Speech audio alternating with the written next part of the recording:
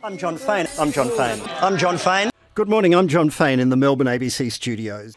I'm not a great one for going back and, digging into my own entrails or examining my own droppings. I don't do that. I haven't gone back to listen to old shows. I have recently, just because I'm finishing, I've had to watch some archival footage of myself, and there's things there I don't even remember doing them. I don't remember the interviews, I don't remember the event, but I mean, that's kind of funny. And when you've been interviewing sometimes between 10 and 15 people a day, 5 days a week for 23 years, you can't remember everything that you've done. And then there was some years on television with the investigators and Wise Up. Hey, get out of there, I'm busy, get out of there.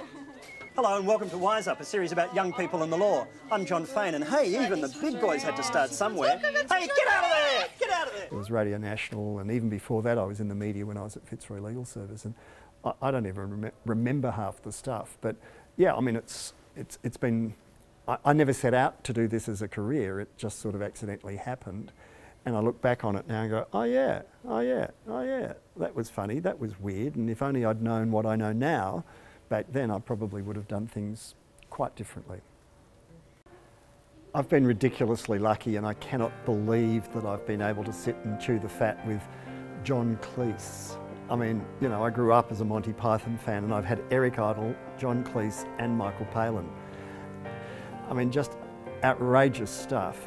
And those are the celebrities, the sports stars, your heroes, James Taylor, Katie Lang, Jane Fonda, and it's mind-blowing. And then you counter that with what are probably not as much fun, but more important, holding power to account.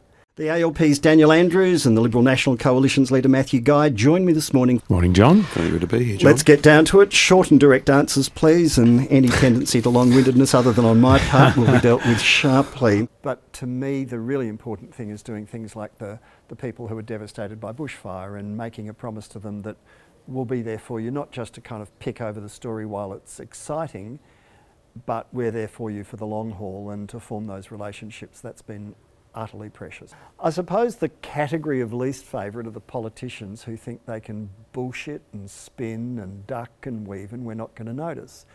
And, I think the record I've got is for 7 times repeating the question before getting an answer. Yes, I did start an interview with Tony Abbott saying, how come for a Rhodes Scholar and such a smart man you say so many stupid things? And he had said a whole lot of stupid things. And that is, I guess, what I thought the well-informed listener may have been thinking. And it became a headline, as did The Wink, as did Malcolm Turnbull. I asked him about housing affordability and he said, well, a man of your means, you should be buying your kids a house. And thank goodness I had the wherewithal to say, well, that's hardly a housing policy, Prime Minister, the bank of mum and dad. And moments like that, not exclusively conservatives, but moments like that, they just come along and you grab them. I'm ringing on behalf of Billy, and Billy's been picked up. We just saw him get thrown into the back of a divvy van. Well, it's happening. It's happening already. We're talking about market forces at work. Heaps of things I would have done differently. And if you think, looking back over 30 years at the ABC, that everything you've done has been just sweet, you're kidding yourself. In fact, in any job, if you behave like that, you're kidding yourself. And having self-doubt, being your own harshest critic, I think that's really valuable and it's really important. Holding yourself to the same standards you require of other people, I think, is just part of the authenticity of the role. If the public are going to trust you, if they're going to bother listening to you, you've got to give them that level of honesty.